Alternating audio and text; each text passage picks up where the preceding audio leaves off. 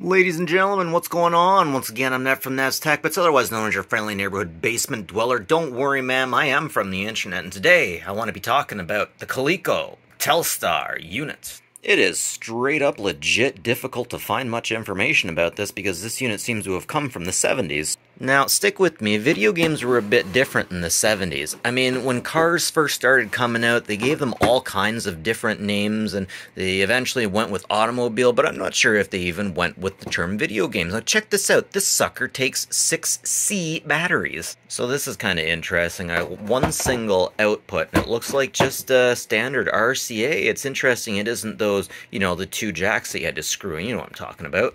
Apparently, these things were manufactured in Montreal, and I gotta say, this is the first time I've seen any electronics that have flathead screws on them. The charge compartment's not fragged. That's a surprise.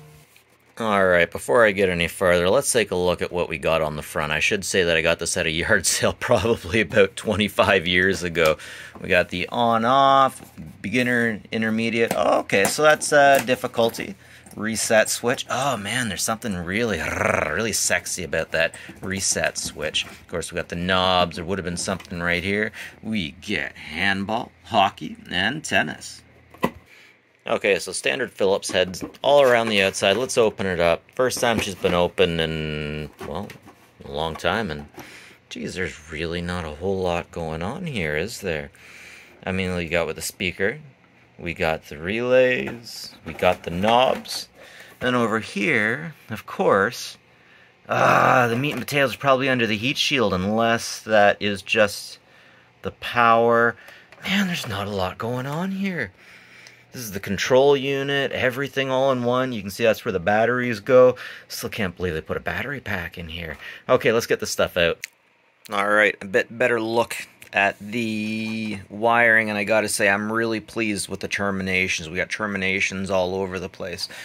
This is all done by hand. Terminations go in here. Look at this. I love this. I love RCA termination on the inside. I'm pretty sure that's called RCA at that point, right? Anyways, so then we get the main chip. We get the power right here. The transformer. And then let's take a look at the chip. 1976 Coleco. Okay. Look at this workmanship. I mean, even the power is terminated. That is beautiful. Okay, what do we got here? What do we got here? An AY-3-8500i. Okay.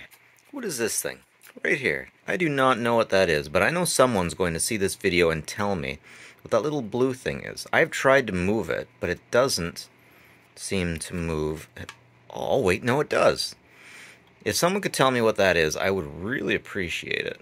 Oh my god, guys, this is an integrated chip. This chip basically has Pong on it. Now, I heard of like NES on a chip. You can get different kind of systems on a chip, but I had no idea that we had systems on a chip back in the 70s. That is awesome. Technology never stops amazing me. I mean, way back in the day, Pong on a chip, that makes sense. It makes perfect sense why everyone and their brother had a Pong game. I mean, if you hear Angry Video Game Nerd talking about old systems from the 70s, this is one of the systems that he was talking about. Just systems forever. Anyways, ladies and gentlemen, that's it for me. Ned from Ned's Tech Specs. Like and subscribe if you like stuff. It's always appreciated. And as always, folks, seriously, take care of each other, will yous?